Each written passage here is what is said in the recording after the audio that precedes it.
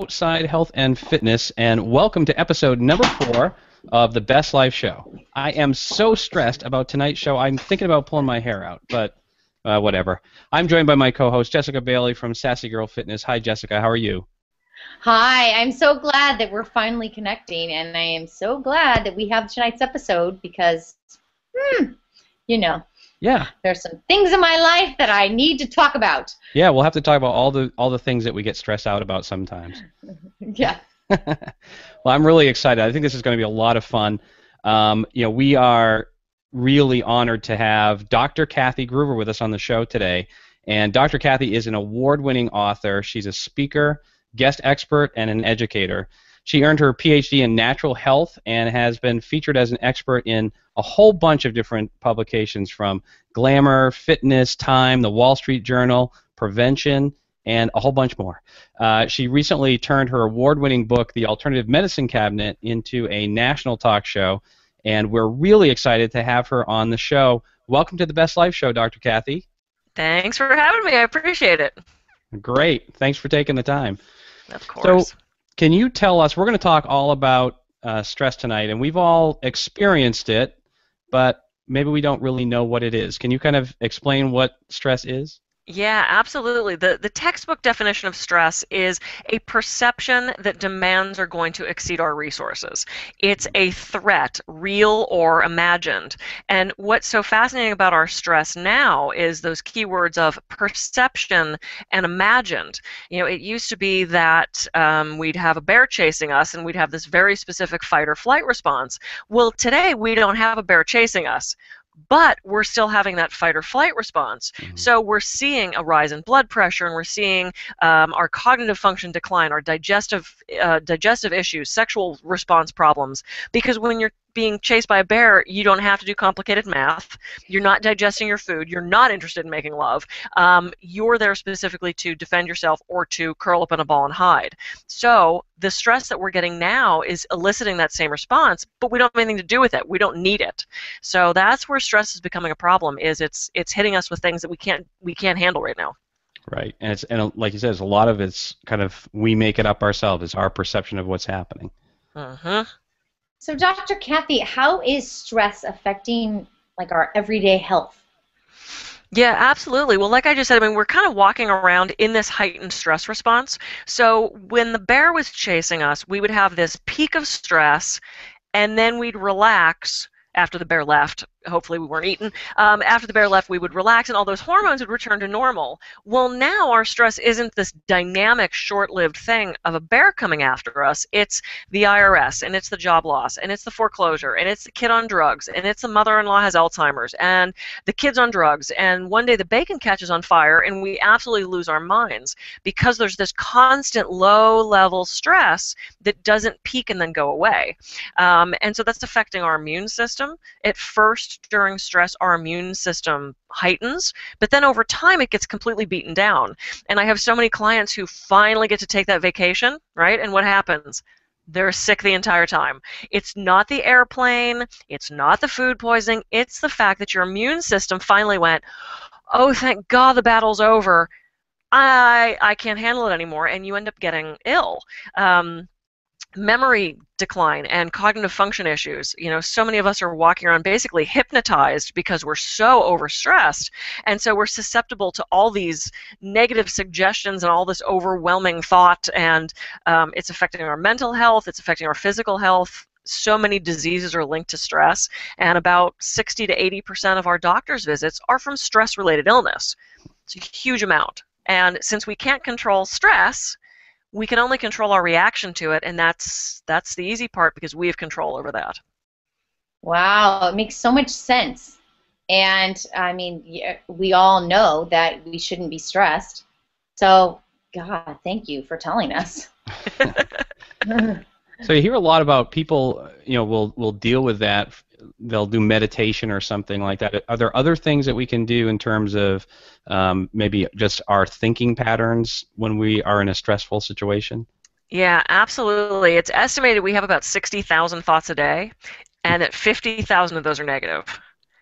That's a lot of negative thoughts. That's one thing we can control. We can't control these external things. We can't always control our emotions. I have people say, "Oh, I shouldn't be feeling this." It's like, well, but you can't stop that. What you can change is how you think about it, your perception of it, how you're verbalizing these things.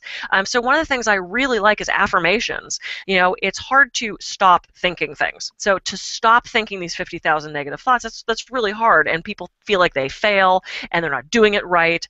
Affirmations are simple. Turn it into something positive. Make them short, make them in the present, make them positive. So rather than people freaking out about cold and flu season, "Oh, I hope I don't get sick. Oh, geez, I think I'm getting sick. Oh, don't get near me, you'll get me sick." We're just depleting our immune system at that point. That stress is not helping us. So say something like, "I am healthy and well. My immune system is strong and resilient." That actually, at the very least, stops those negative thoughts. But also, we can actually boost our immune system by programming our minds and thinking things like that. One of the other things, one of my mother's favorite phrases was, "More hurry, less speed." And we've all had that experience where we're rushing to get something done because we don't think we have enough time, and that's when the coffee spills on the keyboard, and that's when we knock over the plant, and it ends up not being efficient for us. So I like to say, I have plenty of time. It doesn't manufacture time. I don't think. But what it does is it slows us down, brings us back to the present moment so that we can do what we're doing with focus and purpose as opposed to being a total spaz. And I've been there. Did it this morning, grabbed the key so fast I pulled the key thing right off the wall. Then I had to stop. I had to put the key thing back. The 2 seconds that I saved from rushing were completely negated by the 10 seconds it took me to put the keys back on. So saying I have plenty of time and taking a deep breath, inhale, exhale, fabulous. And you can do affirmations with anything. I am surrounded by helpful and loving friends. I am prosperous and abundant. My job is productive and successful. Any of those things work, and they change those negative thoughts. That's great. Yeah, so it's nice because it's something that we have some control over. Yep, and no prescription necessary. It's totally free. There's no bizarre side effects. You're not going to fall asleep while you're driving. It's like it's something that we can do. And stress is this feeling of being hopeless and helpless. It's a feeling of being out of control. So when we do things like affirmations or meditation or visualization, those give us some semblance of control, and right off the bat, it automatically helps us feel better. Nice. Oh. So for those that can't meditate, how does visualization work? For those of us that can't meditate, that would be me, terrible at meditation. I'm very type A. I dance. I do flying trapeze. I walk fast. I talk fast. I eat fast. I'm a triple Capricorn, only child, control freak. Don't tell me to sit on a pillow and stop moving my body and my mind. I'm terrible at it. I will be the first to admit. So what I discovered, and I'll get to visualization in a second, but I want to talk about these mini meditations because they're phenomenal. It's so simple. You inhale and think, "I am." Exhale, think, "at peace." And just repeat it. Inhale, "I am." Exhale, "at peace." And if other thoughts break through, which inevitably they do, just return to your breath and go back to "I am at peace." Dismiss those thoughts. Don't judge it. You're not doing it wrong. It's not a failure. I'm thinking. It moves through. And you return to that. And I have found so many people who, like me, can't meditate and feel like they should be meditating or they should be doing yoga. And I'm like, but if those don't work for you, why should you be doing them? Just because your aunt said she read on some magazine that everybody should be doing yoga, that's not true. We have to customize these things for what works for us. The "I am at peace" works for anybody. I've taught them to children. I've taught them to 911 dispatchers. I'm working on a project for the military right now. Anybody can do this, and you can do it anytime, any place. Stops that stress response. So for someone that can't meditate, that's what I suggest. Anybody can do this. Awesome. Yeah. And so now you said you were going to get to some visualizations too. Yeah, visualizing is one of my most favorite things. I learned to visualize when I was about 15 years old. I was in a summer stock production of Oklahoma. I used to be an actress, and I was starting to feel sick. I had that little tickle in my throat that is my tell that something's going awry. And we were opening that week, and I was freaking out that I was going to lose my voice and not be able to have my big stage debut. And I'm sitting there at rehearsal, and I've got my big thing of tea and the lemon and the honey, and I'm kind of doing this thing, and this other cast member walks up to me and he says, are you okay? And I said, no, I'm starting to feel sick and my throat hurts, and and he goes, oh, okay, well, do you ever visualize? And I just looked at him thinking, I'm 15. I don't know what you're talking about. Like, what does it even mean? And he said, oh, that's okay. Well, do you daydream? And I said, yes. I said, that I do, and I'm an only child, so I can talk to myself too if you need me to do that. And he goes, okay, perfect. He said, so I want you to go home tonight, and I want you to visualize your immune system. And again, I must have looked at him like he was nuts, because what the hell does that mean, visualize my immune system? And he said, I want you to picture the space behind your heart. That's your thymus gland, and that produces so much of our immune function. I went, okay. He said, and picture those white blood cells, like white light, rushing into your throat, and like the cavalry coming over the hill at the end of that movie, it battles the bacteria, the virus, it wins the fight, it eradicates all that bacteria, and you feel great.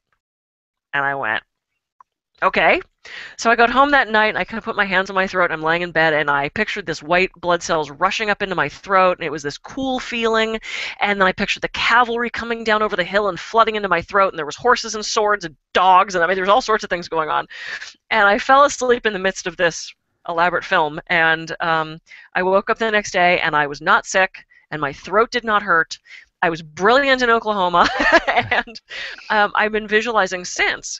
And when I was working on my dissertation for my PhD, I found all this phenomenal research about how powerful visualization is. We can speed wound healing. We can fix bone breaks quicker. There's evidence that tumors have shrunk, that pain decreases. We can lower our blood pressure and our heart rate. And there's so many things that we can do simply by visualizing. And our brain is as powerful as it is. We create this kind of technology where we're speaking to each other, to the world, across the country, and it's amazing to me. The fault of our brain is that it doesn't know the difference between what we're thinking about and imagining and what's actually happening to us. So if I had everybody listening think about the most horrible experience you've ever had and don't do it, you're going to put yourself back into a stress response. So when we're dwelling on these negative things from the past, and when we're worrying about and imagining these horrible things in the future, our body has a stress reaction to that. It's hard enough that we've got all this stress bombarded from outside of ourselves. We're creating our own in these thoughts and these memories and these feelings that we're dredging up and reliving over and over again. So in the same way, we can visualize positive things. And one of the best ways to decrease pain is to visualize a nature scene and really get your senses involved. Maybe the beach is your thing. So you picture yourself standing on the beach, and you're digging your toes in the cool sand, and the water laps up over your feet, and you can hear the sound of the waves whooshing onto the shore, and there's a gull up at the distance, and you feel the sun beating down on your face, and you lick your lips and taste that little bit of salt air on your mouth. You do that for 5 minutes, your stress response is gone. Your pain levels drop. You're ready to function. And it's the same thing with the mini meditations. It's the same thing with the affirmations. We can change our physiology by what we're thinking about, by what we're talking about. It's so powerful, and we haven't even begun to tap into this for healing. It's the next big thing. I hope. I hope it is. Wow, I can't wait to try this. This sounds so exciting and amazing. And as soon as we hang up, I'm doing it. Okay, cool. I went off there for a second. I'm like all into the beach. You said one thing there that reminded me of when we spoke before. You said something that was very impressive to me, and that was that a lot of stress happens in the past or it happens in the future, and it's a lot about just being present, right? Can you talk about that for a sec? Yeah, absolutely. And 2014 was deemed the year of mindfulness. And now that we're in 2015, which I also can't even believe, I don't know what this year is going to be deemed, but I hope it's something just as good. And when people hear the word mindfulness, they think that's meditation. And there is certainly mindful meditation, and there's mindfulness practices separate from meditation. And being mindful is simply going about an activity with focus and purpose and curiosity. So you can do anything mindfully. And I had the privilege of studying with Thich Nhat Hanh, who, amazing. The man walked on stage, and I thought, how do they light him like that? And then I realized, no, that's just him. he just glows from within. Now, if I was living in a monastery where I didn't have traffic and taxes and housework, I'd probably be floating a little bit more too. But what is so great is anybody can take a little piece of what his life is and bring it into your own life. And for people that have said to me, I don't have time to meditate, or I can't meditate, or that I don't believe in this visualization crap, okay, cool, whatever. Find something that works. And the mindfulness stuff, you can mindfully do the dishes. You can mindfully brush your teeth. You can mindfully make love. You can mindfully take a shower. You can mindfully clean the cat box. And if you're doing the dishes, incorporate all your senses and look at this with curiosity. How does the water feel on your hands? How's the temperature of it? What does it feel like on your skin? Is it hard water? Is it soft? You put the soap in. You smell that lemon.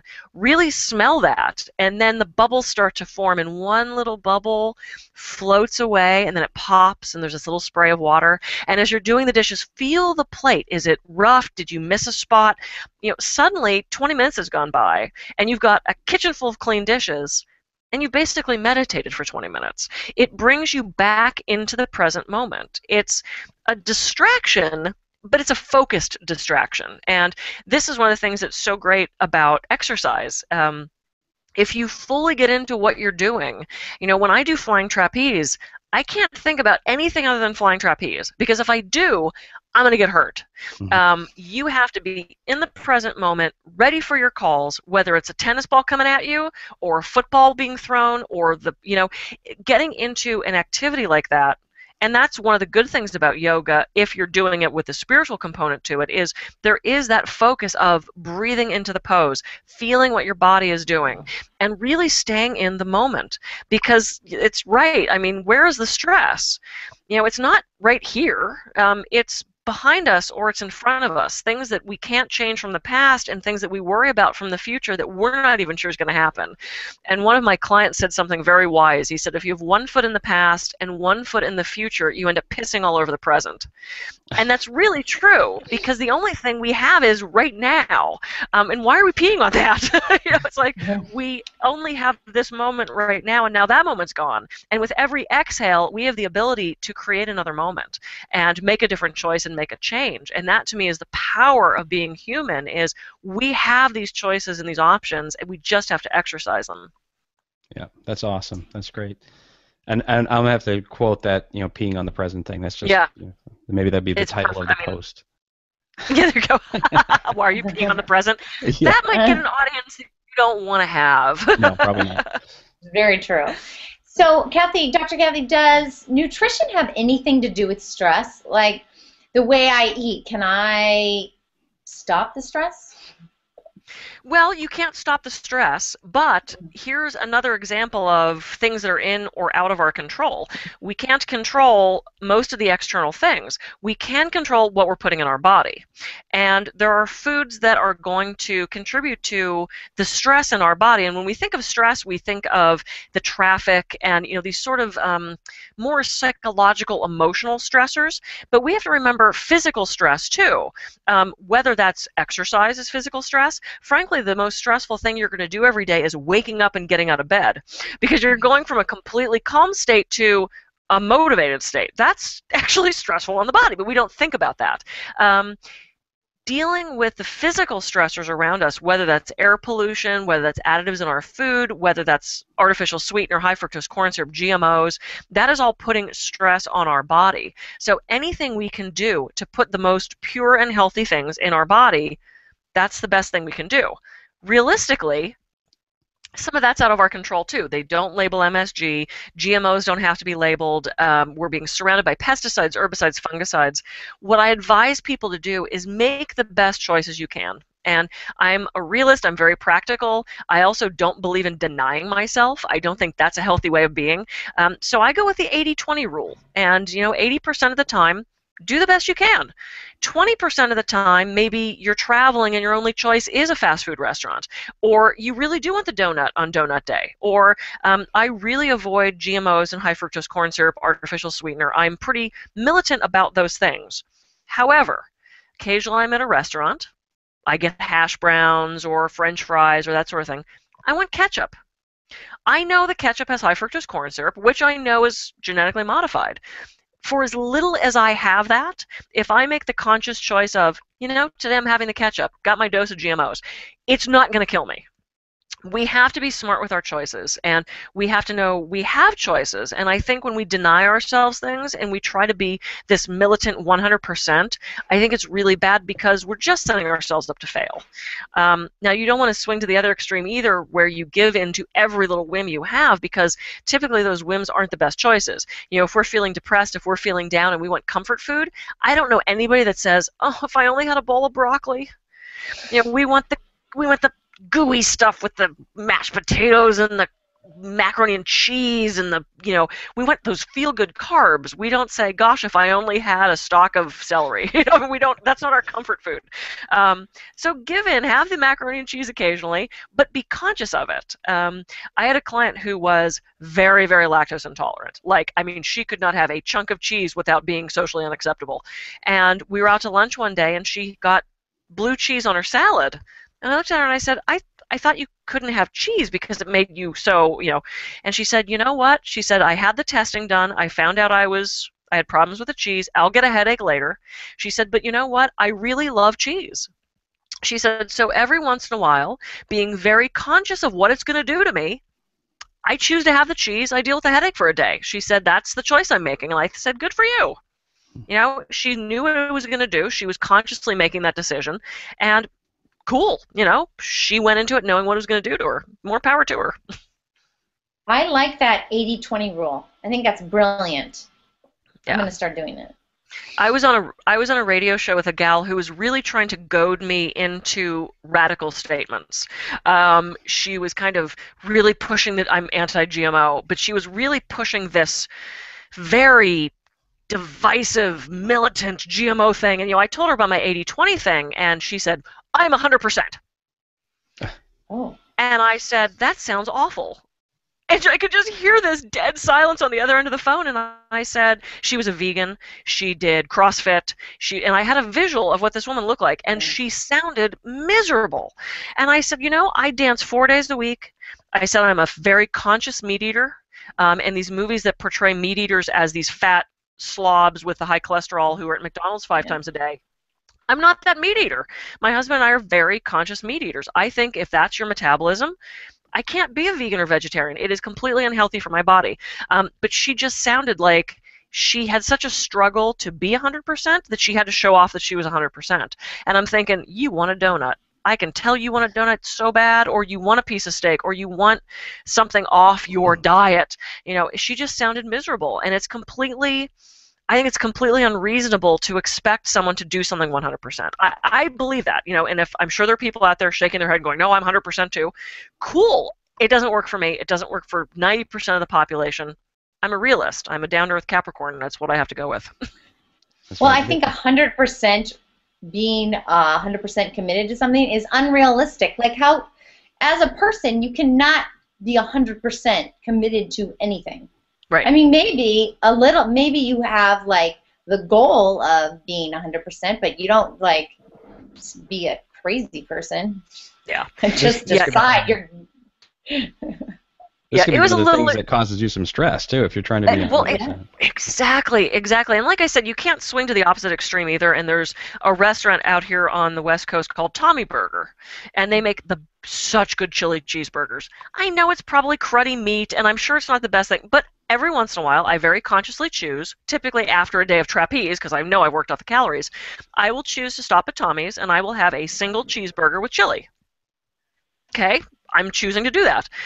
And the couple times ago when I was in there, these women walked in, and they were so obese. I mean, it broke my heart. They could barely walk. They just sort of shuffled in, and every single one ordered a double cheeseburger with chili, French fries with chili, and the largest soda they could. And I'm thinking, okay, I'm not saying that they should deny themselves, but my God, did you ever think to get just the single hamburger like I did? Or to get water instead of soda? Or to not have 3 French fries with the chili and the cheese? They got the most extreme meal they could in that restaurant. And they, I'm sure, sat down and devoured it. I left. I couldn't. I had to go. But we have to know there's options. And to not be 100% doesn't mean you have to be 0% either. And these women each had enough calories for what in one meal what I would have probably in 2 days, because that was their treat. They felt like they deserved it. I don't know what the psychology was behind it, but watching what they ordered broke my heart, because I don't think they realized they could still enjoy that meal but not blow it out of proportion like that. Right. You know, we like to come up with something that the audience can take away. And you've given us a lot of stuff here, but if we had to kind of pare it down to, one simple, easy thing that you could do that you feel would have a big impact on somebody long term, what kind of advice would you give for that? Make the choice. Like I said, with every minute we have a choice to make, and it's the choice of a single Tommy burger or a double Tommy burger with fries and chili and soda. We have that totally in our control. There's always another option, and with every breath there's another option. To be closer to that 100% or that 90%, we have options of seeing another physician, of asking more questions, of saying, this pill isn't working for me, do you have something else? We have to exercise those options and know we have them. And I always say this, I've lost several friends and clients to suicide. And what makes me so sad about that is they sat in that moment at that time and didn't think anything would ever change. And I'm here to tell you, we have an option. They might not be your ideal options. It might not be the best option you think you have, but we have them. And just moving that piece one step closer to that option then gives you more options. So exercise control of that. And if that doesn't work, think inhale, I am, exhale at peace, because that always does it. Nice, that's awesome, and it's very comforting to know that you have some control, you have options. That's great. Mm-hmm. Thank you. I think that's awesome advice. Is there anything else you want to share? Oh, I just shared so much. No, you guys are awesome, and go check out my website. I've got so many free resources there, and I've got my book on stress and my book on health, and I offer weekend coaching and customized visualizations for people, and there's a lot of good resources there. So check it out. Sign up for my newsletter. Let me know how I can help. That's so great. Exciting. So our next show is February 4th, and that is a Wednesday. It's at 8 p.m. with Kevin Smolin. And I'm very excited because he's a certified clinical hypnotherapist. And I'm very excited to talk to him because I've only had one terrible experience, and I want to find out what it really should be like. And he helps frustrated people who want to make a change in their life but don't know how. Okay. Great, right? That sounds good. I know. I know. This is so exciting because there's so many people that can help me change for the better. and I get to talk to them. That's right. So be sure to follow us on social media and never miss a live event or a show. So go to bestlifeshow.com/follow and connect with us on your favorite social network. And That's while awesome. You're there, don't forget to sign up for our free newsletter. Still free? Yeah, it's still free. Don't worry. That's awesome. That's great. 100% free. 100%. There's a one thing that's 100%. I know. Can you believe it? Dr. I know, Kathy, but thank you so much, and I'll make sure we put some links in the show notes so people can come visit you as well. Oh, perfect. Thanks for having me, guys. It's been great to be on. Good to see you again. Good to see you. Yeah, thank you, Dr. Kathy, for being here with us, and thank you, Steve, for having a wonderful conversation with Dr. Kathy and I. Sounds great. We'll see you later. Thanks for living your best life.